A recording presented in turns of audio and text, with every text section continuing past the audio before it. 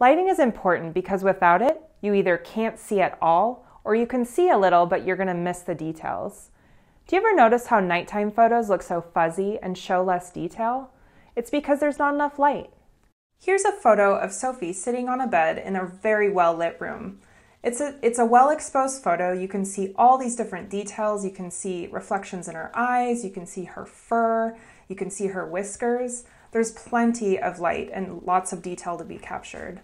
This next photo, what I did was I closed the two curtains in the room and removed the lighting. You can see how much detail is lost in this second photo. You can't see her whiskers as well. There's a lot of detail lost in her ears. Here's a side-by-side comparison so you can really see the details that are lost. This is another example why lighting is so important. Lighting is also important for storytelling and creating drama.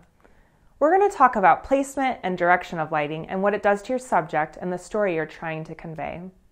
Lighting also flatters. It's so important to know that.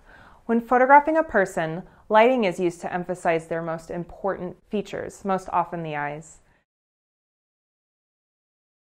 Start looking for lighting everywhere you go, always. In the room you're in right now, look around and find where the light is. Where is it going? How bright is it? What color is it? Is it coming from a window? A light in the ceiling?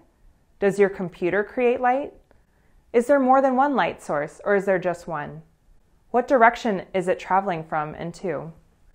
What is touched by the light source or light sources? Now it's time for you to grab your subject and your camera for some practice.